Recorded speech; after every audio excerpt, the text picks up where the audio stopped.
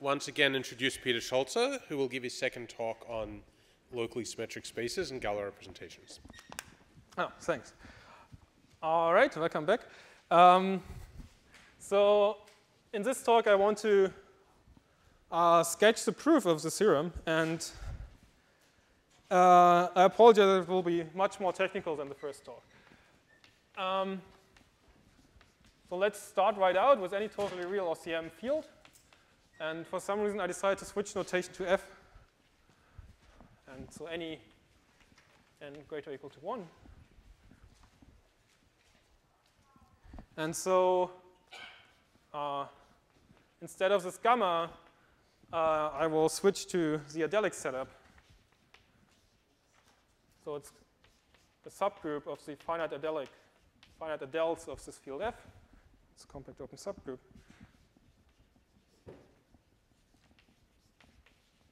And then what used to be called x gamma becomes xk. So what are you doing? You're taking GLN of the adels of this field F. And on the one hand, you're dividing by k infinity, so that's a maximal compact subgroup of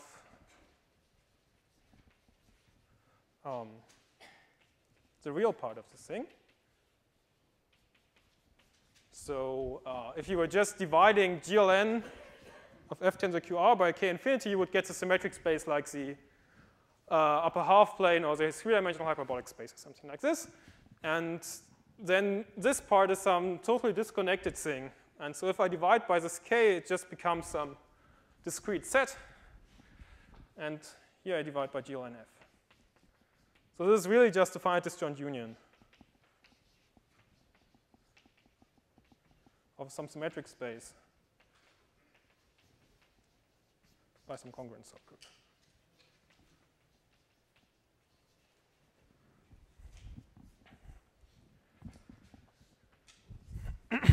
And oops.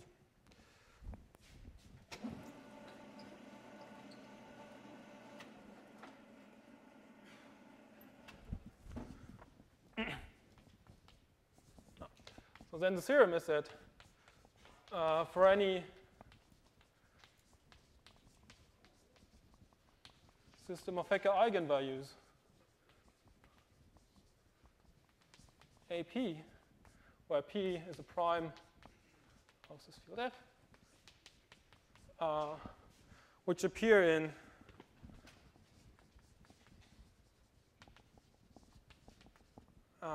any cohomology group, so FP bar coefficients,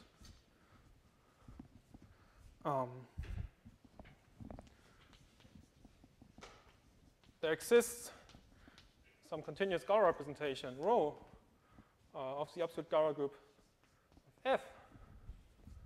To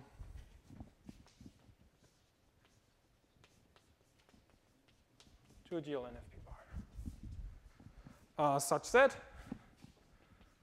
for almost all P, the trace of the Frobenius at P, so scalar representation will be unramified almost everywhere. And so for any prime, you get a distinguished conjugacy class of elements, which are the Frobenius element at this prime P. And so this is supposed to be this Hecke eigenvalue AP.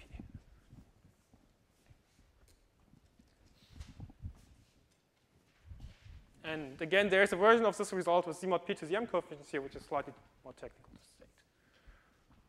Also, actually, you can even describe the whole characteristic polynomial of Frobenius, which is even necessary to uniquely identify this rho in very small characteristic, but you can do this. Yeah. All right.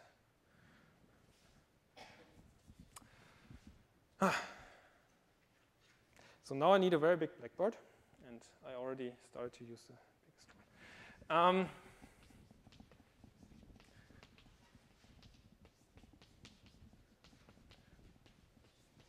So I first wanted to draw a big diagram which summarizes how this Galois representation is constructed. And so let's assume for the sake of this argument that, or for the sake of making the objects slightly more explicit, that as in the previous talk, this field is an imaginary quadratic field. Well, let me start here.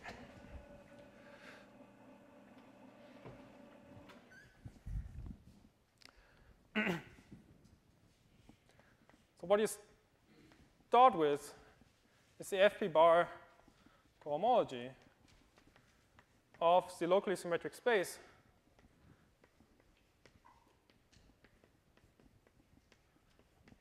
for, well, GLN over this field F. Okay, you have some class there. And then there was this question how to relate this to some algebraic variety. And I think it's an old suggestion by many people to embed it as a boundary stratum using what's called the Borel-Serre compactification to an algebraic variety. So which is the algebraic variety which is relevant here?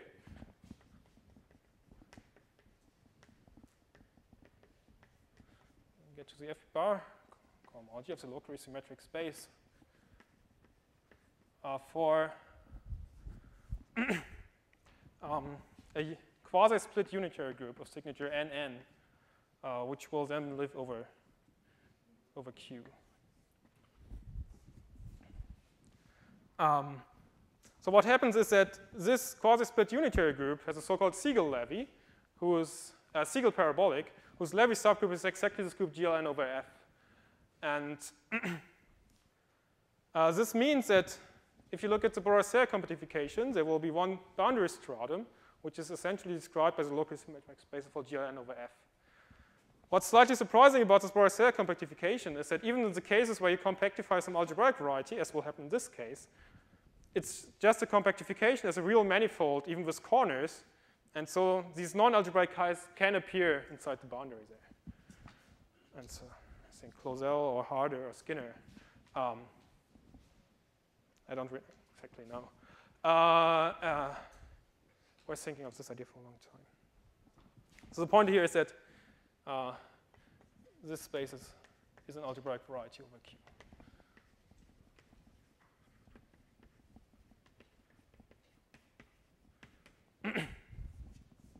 And you might think that's great because now you could maybe try to play the same game as for the modular curve and look at its étale cohomology and find a Galois representation there, so some Galois will act.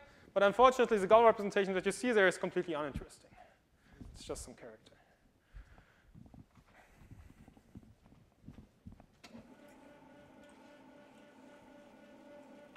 And so in the actual argument, it will actually play no role that this is defined over Q.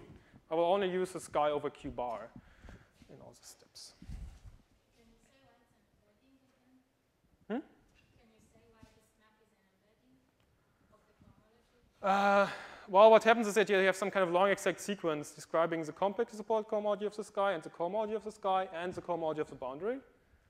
The crucial property of the compactification is that the embedding of the open part into the whole guy is an homotopy equivalence. And so from this long exact sequence, you see that any system of Hecke eigenvalues in the boundary will either contribute to complex support cohomology or to cohomology. But using Poincare duality, you can somehow reduce to either of the two. So the thing on the left is just part of the boundary? Or? It's just part, but using some inductive argument on n, you can get rid of the lower dimensional stuff.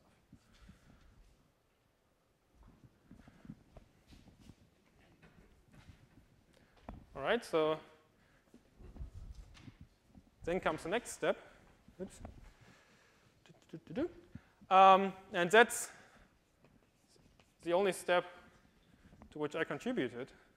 A certain lifting theorem, which tells you that whenever you're in the situation of some algebraic variety, so I guess it's technically called a Shimura variety, and you have some Hecke eigenclass mod P, you can always lift it to characteristic 0. So you can always lift the Hecke eigenvalues to a system of Hecke eigenvalues to a cusp form on this UNN.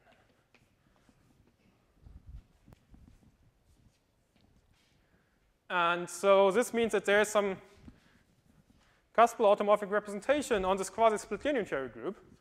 And then it was, for these guys, it was already known that they are Galois representations. But the fact that this was known is a major achievement in the area, using the work of many, many, many people. And I'll try to name a few. So the first step is that you go to lift these guys to conjugate self-dual representations of GL2n over this field F again. So that's the case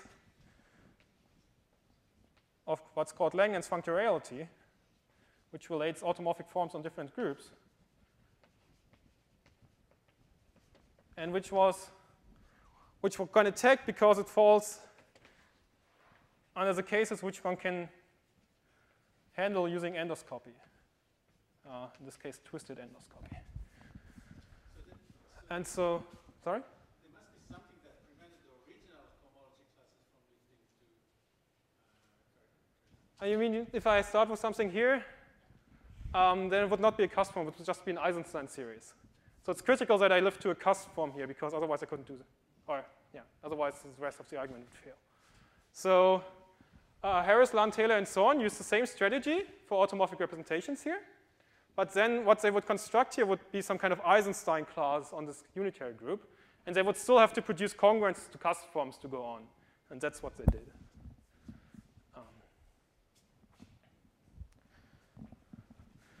So I guess Labesse proved some result here. And then the result I need was proved by Shin, and there were related results of Sophie Morel.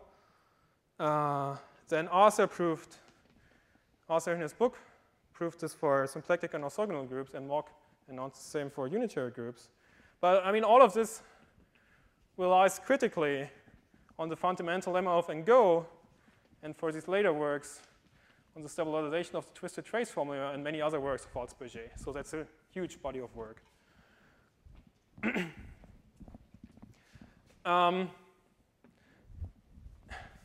And then there's these theorems which tell you that for conjugate self-dual representations, automorphic representations, you have Galois representations. And so how does this work? Well, you reverse the last step. That sounds stupid. But you go to a slightly different unitary group. You go to a unitary group of a different signature. So I guess all these people, I should put back in here, descend to the other side. And now, here you can go to representations, Galois F to GL2n QP bar. And this is just using the étale cohomology of the relevant Shimura varieties.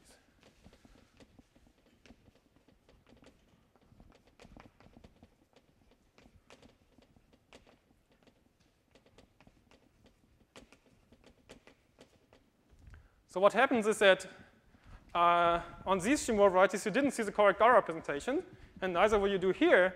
But for this guy, you can really do what you did for the case of the modular curve, where you found this elliptic curve. You can do the precise analog of that, and you actually get the correct Galois representations. And so I guess the names to mention here are Kottwitz and then Clausel, which had results in the 90s, and then these were strengthened by Harris Taylor, their famous book, and then completed by Shin and Genevieve Harris.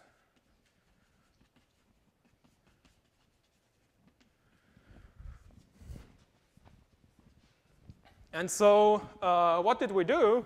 We started with this FP bar cohomology class, went all this way, and got this representation into GL and QP, 2n QP bar, which is not quite what we wanted. So first of all, it depended on the lifting at one point. So let's forget about the lifting and go to the residue field again. So we can reduce and go mod P. And then we wanted an n-dimensional representation, and we produced a 2 n-dimensional representation, but then you can show that this decomposes as a direct sum of an n-dimensional guy, and essentially it's dual. And then you have it. Okay.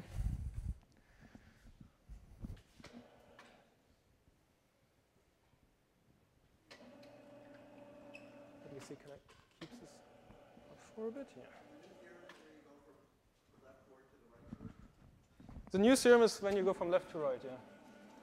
So all the solid arrows were known before. And I guess also the general strategy of doing it like this was known. I mean, for example, Harris, Lam, Taylor, and so on, some have proved it for these automorphic representations using this kind of method. Yeah, so this actually shows up. In essentially all cases, it shows up in the talk homology of the Shimura varieties. Yeah, for that case, you have a motive, yeah. But, I mean, if you start with an automorphic representation there, then this only gives you the mod P part of the Galois representation as Pong for a motive, or then the mod P to the M part, etc. But yeah.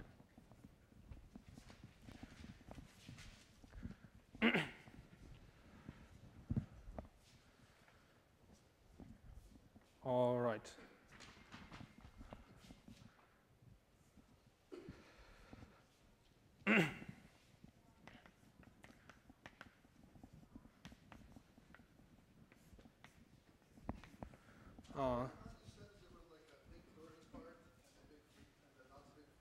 Right. It seems like you're saying something like, even though the first part's big, every piece of it somehow shows up in the Z part. Is that right? Well, so what I'm about to state somehow says that for Shimura varieties, this doesn't really happen. Shimura varieties don't have a big torsion part. It's only these non-algebraic varieties which have this big torsion part. And yeah. So the reason that, as I think the reason that such lifting theorem is possible is precisely that this is an algebraic variety.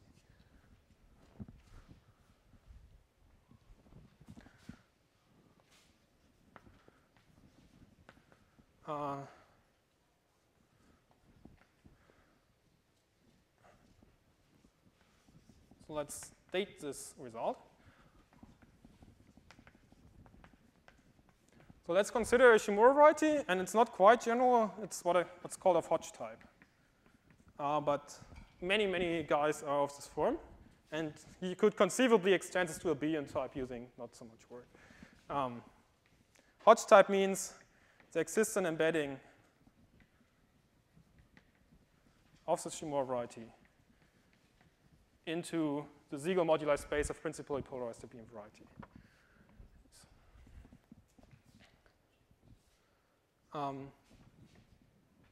And so if you had generalized this to a Billion type, which should be possible, then many, many Shimura varieties are of Billion type, but not all.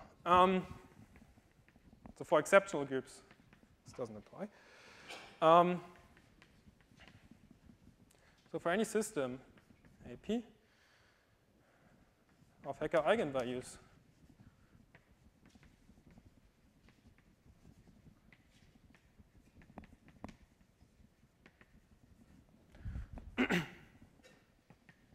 appearing in the cohomology with FP bar coefficients,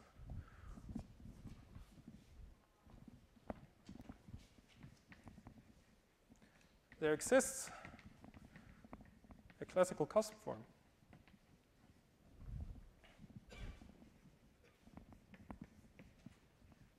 I'm not sure why I say classical. I mean, there exists a cuspal eigenform, I should say.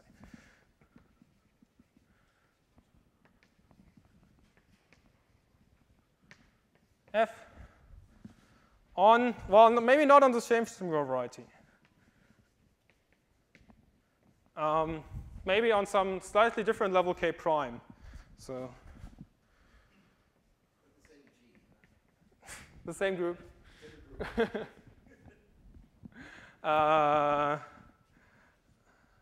So it has, all I'm doing is I'm increasing the level at P. So there's larger level at P. Oops.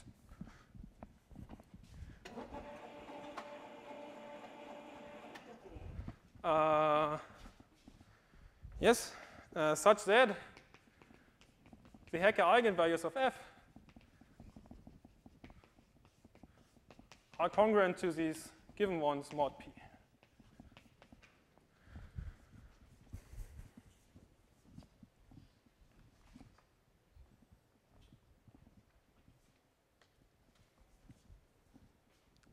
Okay. So again, let me make a couple of remarks about this.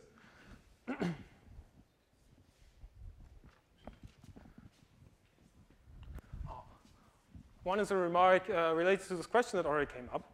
So what happens here is that I'm interested in the theorem for classes which come from the boundary. And even if they come from the boundary, I lift them to a cusp form. So in particular,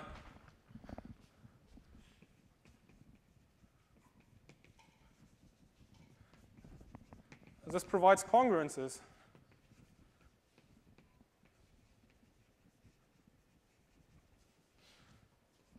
between Eisenstein series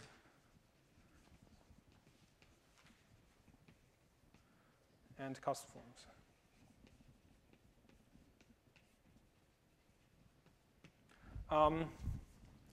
Such congruences were used in many instances in number theory, beginning with Ribot's proof of the Korvin-Morse-Herbrand theorem and Wiles' proof of the main conjecture and so on. I think the congruences I'm producing here, they are not precise enough to allow such applications. But anyway, they're good enough for that. But it's also interesting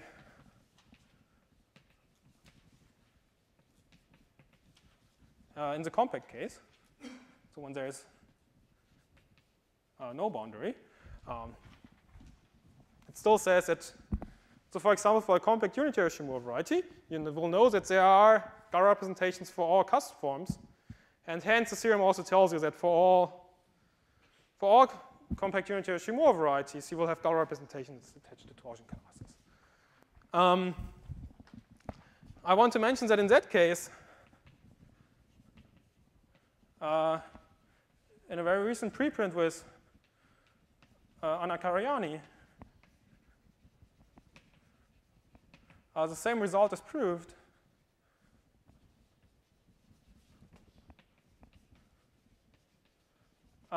With one important difference, that instead of increasing the level at P, we increase the level at some other auxiliary prime L not equal to P.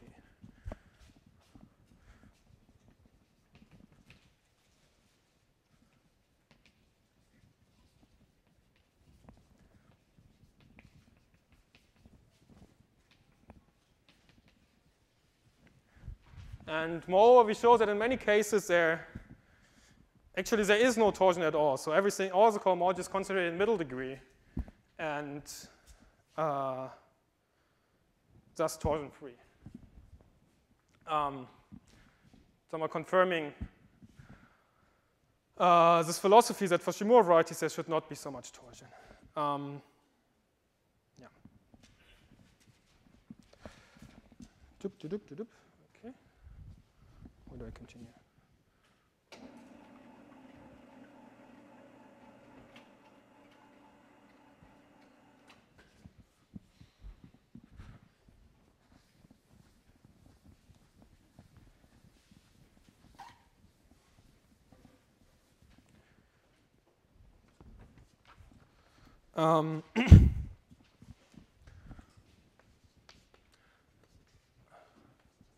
So what happens in this theorem is that somehow we have to go from singular cohomology, so mod P class in singular cohomology, to actually functions on the space, or differential forms or something like this. So the way to do this classically over the complex numbers, this is done using Hodge theory.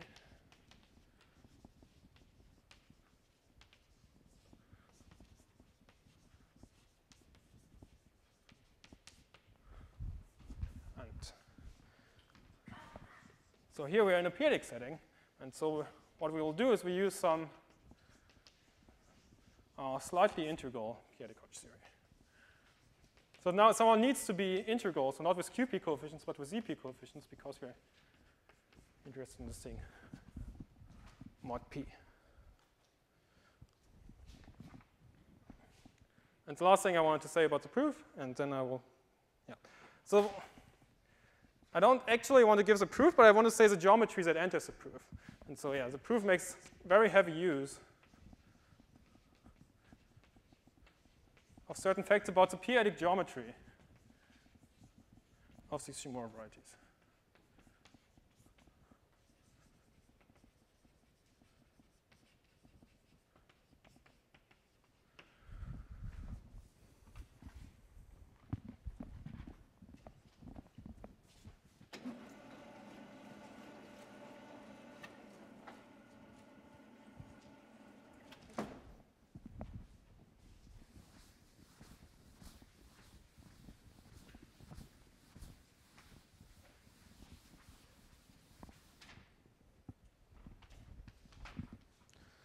All right.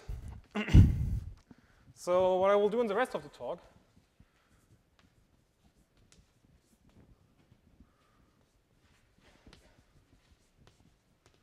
I want to explain this geometry in the simplest case.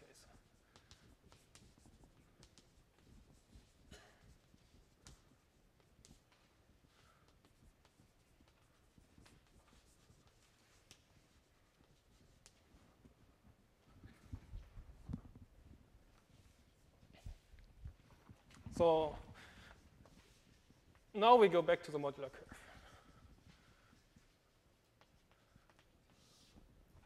So we're back in the setup. We have gamma in SL2Z.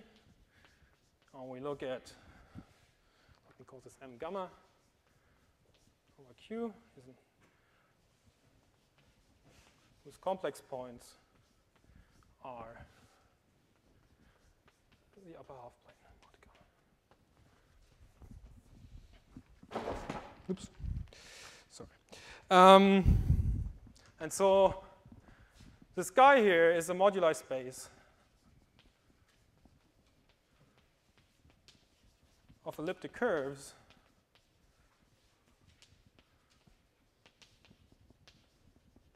with some level structure corresponding to gamma. And so the p-adic analog, sorry, I want to explain something over the p-adic field, but I first want to draw the similar diagram over the complex numbers, where it's something very well known. So namely, let's contemplate taking the inverse limit of the complex value points of M gamma. The inverse limit over all subgroups gamma as gamma shrinks and shrinks and shrinks. So what happens then is that we're taking the quotient by smaller and smaller subgroups, and then up to some issue of Z hat versus Z, we just get the upper half plane again. And so in modular theoretic terms, what the upper half plane would do is that it parameterizes pairs E and alpha, where E over C is an elliptic curve.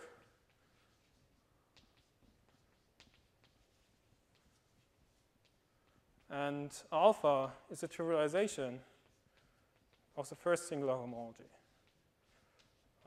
I guess to just get the upper half plane, I have to ask that it's orientation preserving.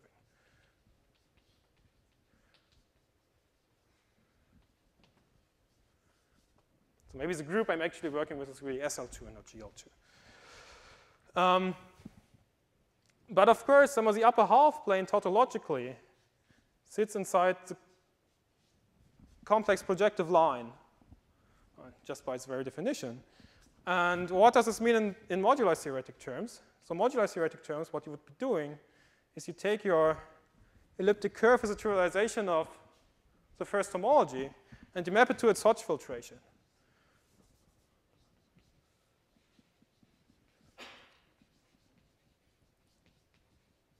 Namely, what happens is that y as S map alpha C2 is identified with the first singular homology tensor C. But this is just the first de Rham homology, if you want, which surjects onto the Lie algebra of E. So this means that the Lie algebra of E gives you a varying one-dimensional quotient of this fixed two-dimensional complex vector space, i.e. an element of P1. So we want a p-adic analog of that.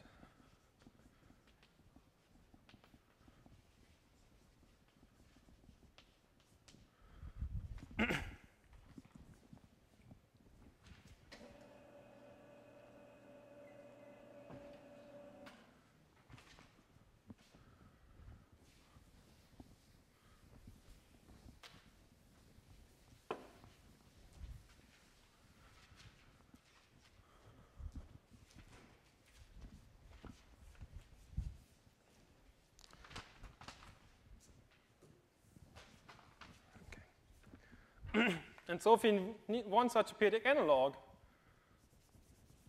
so I guess I will now work over this p-adic analog of the complex numbers, which is just QP. You take an algebraic closure, but now it's not complete anymore, so you complete again.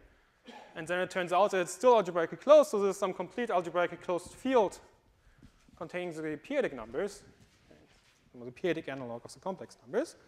And so we need an analog of the Hodge filtration.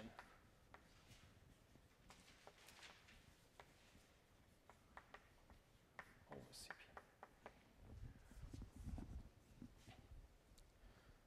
CP. So thus, let me talk for a moment about Hodge filtrations over CP.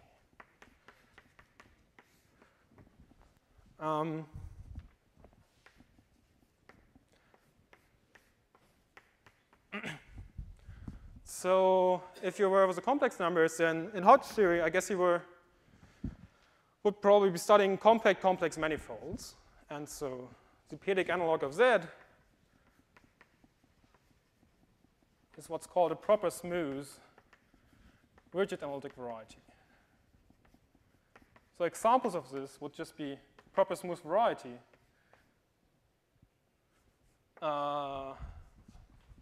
But they are non-algebraic such guys, and just as they are non-algebraic compact complex manifolds. And the whole story I'm about to explain works as well for those as for the algebraic guys. In what we're doing, we are probably only interested in the case where X is an elliptic curve, where everything I'm about to say is much easier. But I wanted to give the general, what it looks like in general picture. First, we have the following theorem, which just follows from classical Hodge theory, and then maybe slightly extended by the Lean, if X happens to be algebraic. And was essentially proved in my paper on p-adic Hodge theory. If it's not defined over CP, but over a finite extension, but then Conrad and Gabber proved a result that you can always spread out rigid analytic varieties. So using their argument, one can extend this. One can prove this in general.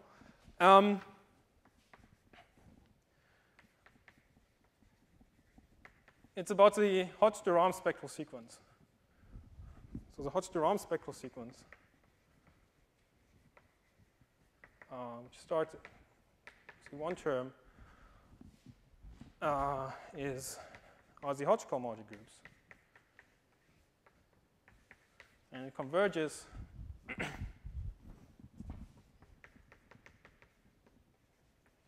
the de Rham cohomology groups. It degenerates at E1.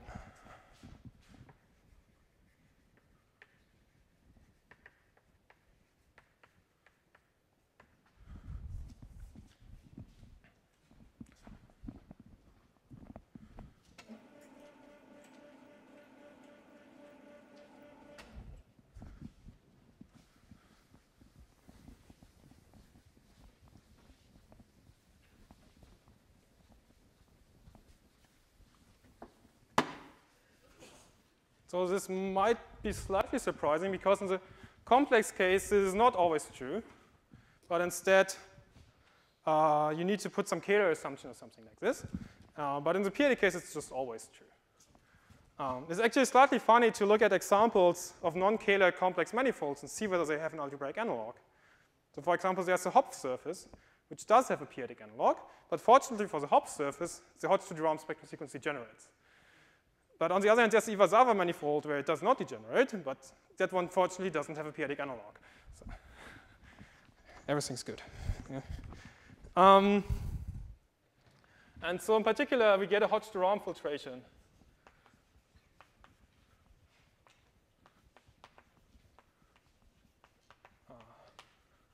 On the de Rham homology groups. And so in this diagram, I was drawing over the complex numbers. That's what we use to get this kind of period map there. However, we were also using in between this isomorphism, the comparison between singular cohomology and de Rham cohomology. And this is not true in this form of the complex numbers.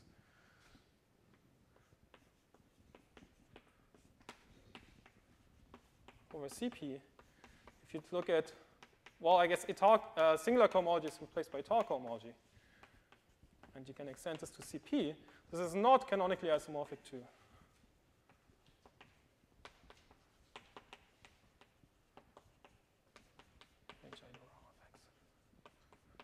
I mean, they are vector spaces of the same dimension. You can check, but so they are abstractly isomorphic. But at least in families, it really doesn't work. So technically, I think you need Fontaine's famous field of periodic periods called B de Rham. And so this means that whatever we're doing in this tower of modular curves, we're somehow parameterizing part of singular or étale cohomology.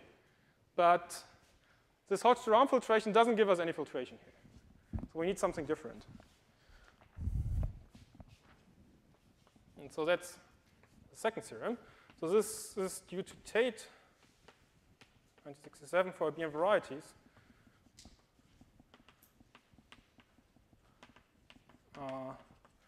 Faltings in 1990 if X is algebraic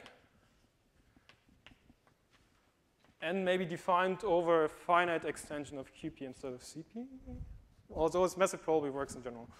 And then, again, with the same caveat that I proved this in the case of a finite extension, and then this result of Conrad and Gabbe allows one to handle the case of a CP. That's 12. That there is another very similar looking but different spectral sequence which converges to these étale cohomology groups, and that's what I call the Hodge-Tate spectral sequence.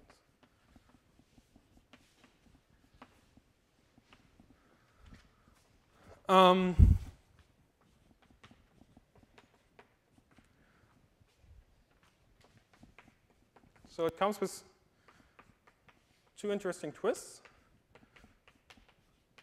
The first is that I and j are interchanged, and I hope I have them in both places in the right order.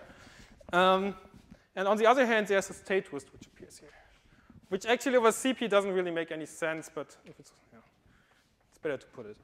And it converges to the étale cohomology tensor CP. It's actually well, so what happens is that if you have a finite extension, of course, you can base change to CP and get the spectral sequence. But to get a Galois equivariant, you should better put the Tate twist here. And again, it degenerates at the first page. It degenerates at day 2. And so thus you get what they call the Hodge-Tate filtration.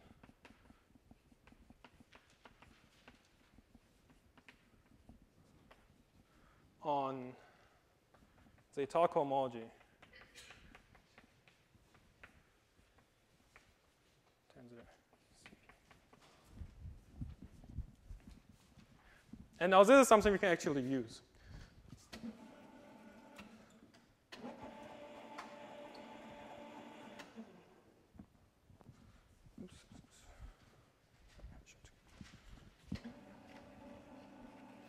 So when do I need to stop?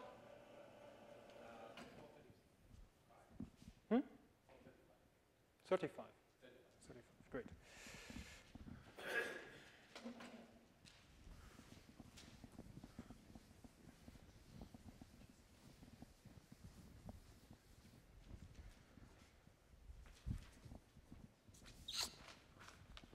So let me explain this in an example, which is the most relevant example. So let's take either CP an elliptic curve.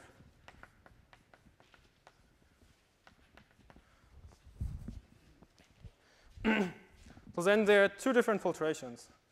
So one is a classical filtration, which you have on, let's talk about the Ram homology, because, yeah. So first, the Ram homology of an elliptic curve is, I guess, the same as the Lie algebra of the universal vector extension. So it surjects onto the Lie algebra of E, and the kernel is the dual of the Lie algebra of the dual elliptic curve. Well, for an elliptic curve, I shouldn't have to put the dual, but if it wasn't a BM variety, I better put the dual there. Okay. And you have a similar exact sequence for the periodic Tate module. So the first étale homology. And now the two terms are interchanged. This corresponds to the interchanging of I and J in these spectral sequences.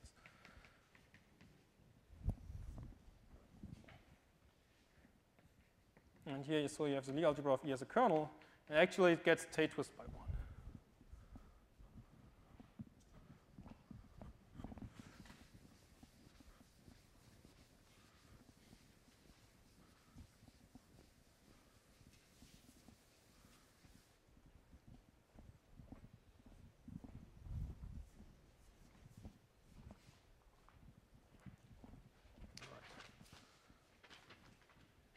So let's get back to the modular curve.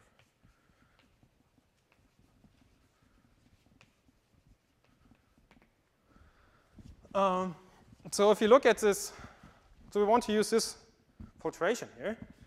And so to get a nice filtration of a fixed vector space, we better trivialize some of this periodic Tate module. So after fixing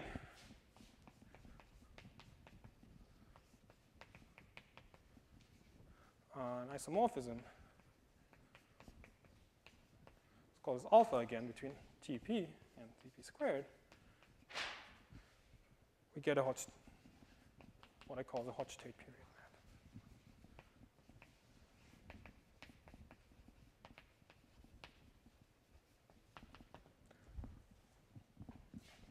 So that's the content of the following theorem, which works for any Shimura variety of Hodge type. But I'll state it only for the modular curve.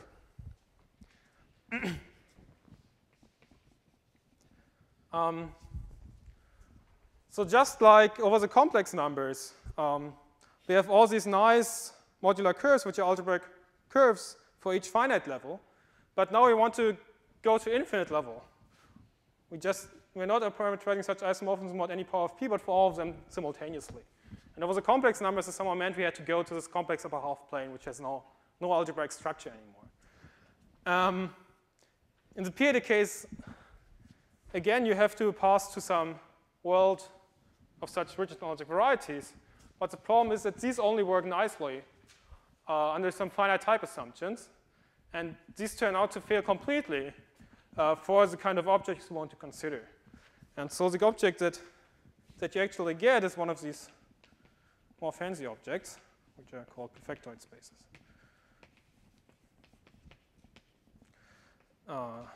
M gamma p infinity over Cp.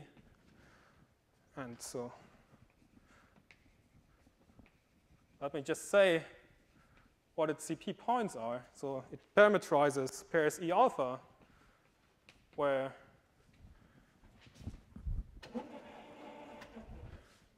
E over Cp is an elliptic curve, and alpha is such an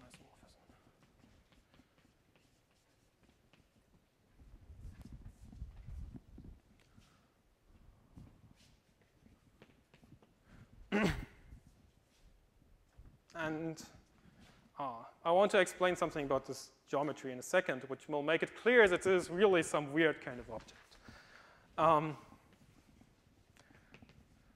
Let me first say on the second part that there is some other such state period map as you would expect.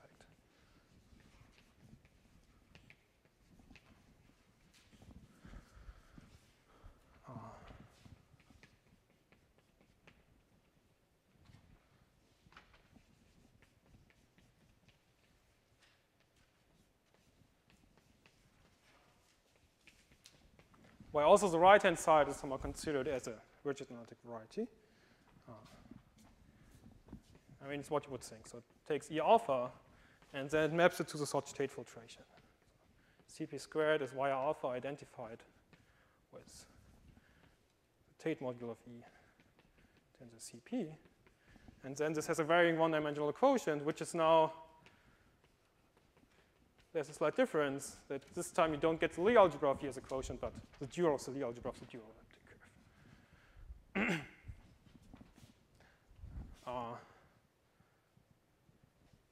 A fun fact about this is that it contracts Hecke orbits away from P. So it contracts GL2 or SL2, I don't know which group I'm really working with, orbits. Which may appear surprising because usually you would think of such an orbit as being dense in the curve, but now there's a non-constant mapping to some interesting varieties. So this means that actually they are not as dense as you would have thought maybe.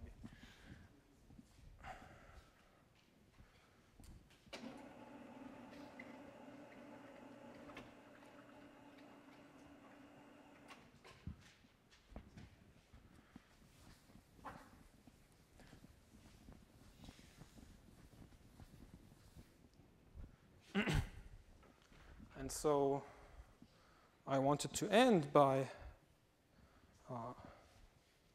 drawing the following diagram.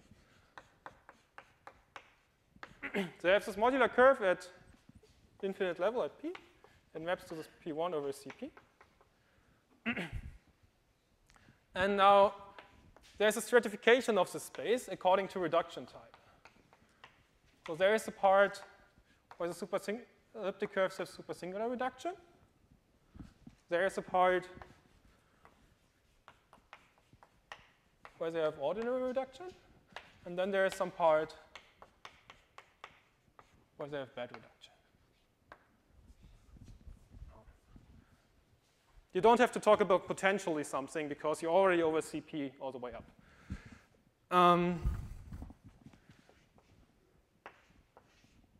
And so I claim that there's a related stratification of P1 into the QP rational point of P1 and the upper half plane. Well, the p-adic upper half plane. So that's just the complement. So it's P1 minus the rational points.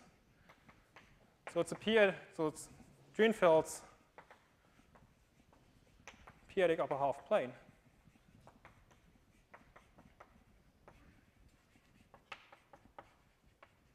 Where the analogy comes about by thinking about the usual upper and lower half plane.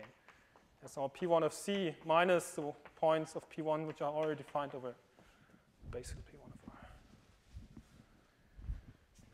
All right. And so what happens is that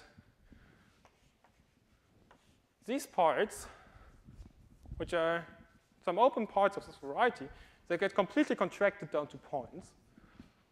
But this map is a nice non-constant map. So connected components of M-ort union embed are contracted to points.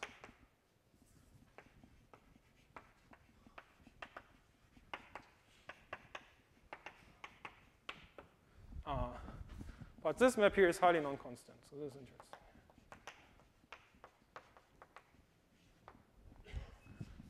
And so, Is that just because the tape module of an ordinary elliptic curve already has a submodule with a quotient module?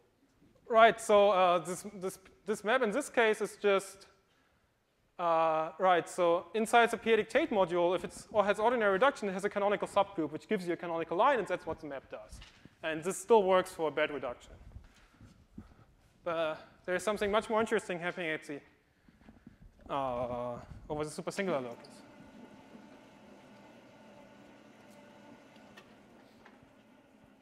I mean, in usual algebraic geometry, this really couldn't happen, that you have a map from a curve to another curve, which is constant on some parts and then interesting on some other parts, and some weird geometry.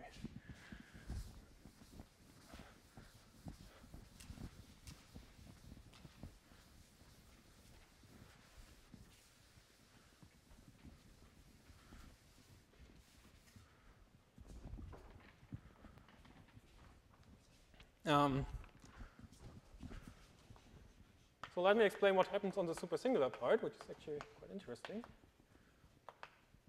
So the supersingular part has a periodic uniformization as a finite disjoint union of so-called Lubin-Tate spaces at infinite level. So what happens is that if you look at the usual modular curve without any level mod p, then it has finitely many supersingular points. And in the generic fibers, these give you finitely many open unit disks. And then as we pass up the tower, over each such unit disk, you get what's called the Lubin-Tate tower. And at each point, you somehow get the same thing because by said Tate theory, everything depends only on the p-divisible group, which is always the same. And so you get finitely many copies of this Lubin-Tate tower. So any supersingular is the points that have supersingular reduction. That's right, yeah.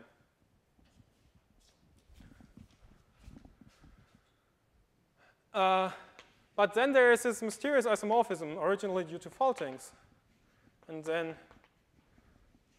worked out by Farag, and in the form that it's used here as an isomorphism of perfectoid spaces, appears in my joint work with Jared Weinstein, that this is isomorphic at infinite level to a completely different tower. So this is a tower of covers of the open unit disk. And this is a tower of covers of precisely this periodic upper half plane. And so this means that by its very definition, this side maps down to omega 2 and is some kind of pro-finite étale cover. So it's an inverse limit of finite étale covers. And so that's what such state period map does on this part. So it somehow knows about the isomorphism between the two towers.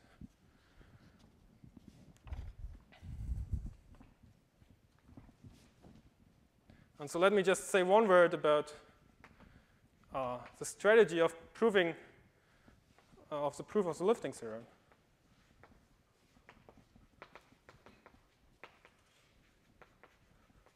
Which is actually also the strategy in my recent work with Anna Karayani, where I said that we proved a slight variant of this result, where instead of increasing the level at p, we do it at some other prime L.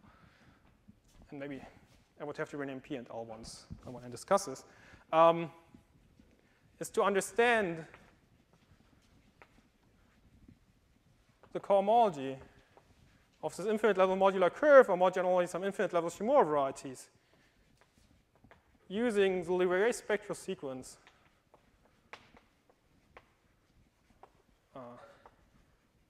corresponding to Pi-Hodge-Tate.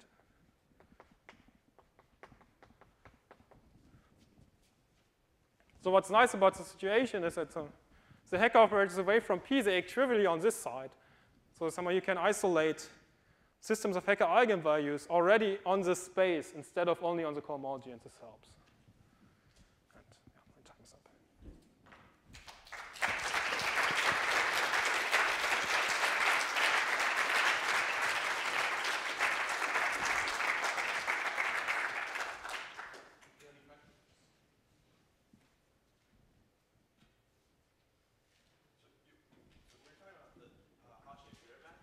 Right?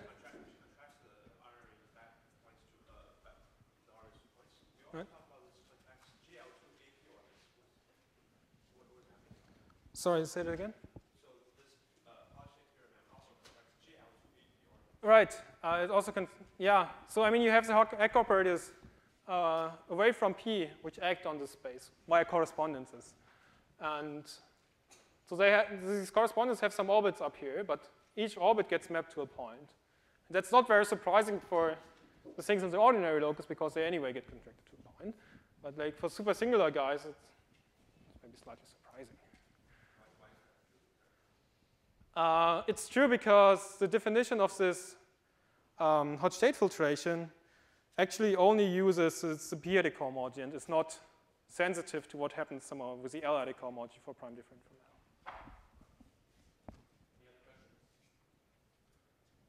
In your big diagram, you wanted to produce an n-dimensional Galois representation. Yeah, but you ended with a 2n-dimensional. Right. So in the end, you prove that the 2n-dimensional guy you produce is the direct sum of an n-dimensional guy and its complex conjugate dual or something like this, twisted by one. And so the way you isolate the part, which is also actually also already appeared in the Harris-Land-Taylor-Soren, is that you construct this 2n-dimensional representation, but you can also construct it for all twists of the original guy. And then the twist will actually do different things in the two direct summons, and then you can somehow take an isotypic component for this twisting. Should give you the n-dimensional guy. What happens for higher spaces, not from an order? What's the theory? Well, so what happens over the complex numbers is that you always have this Borel embedding of this bounded symmetric domain into its compact dual. And so that's some flag variety, and you use essentially the same flag variety in the p eddy case. That's the P1, yeah. Actually, it's a dual flag variety in some sense because of this. The pieces appeared the other way around.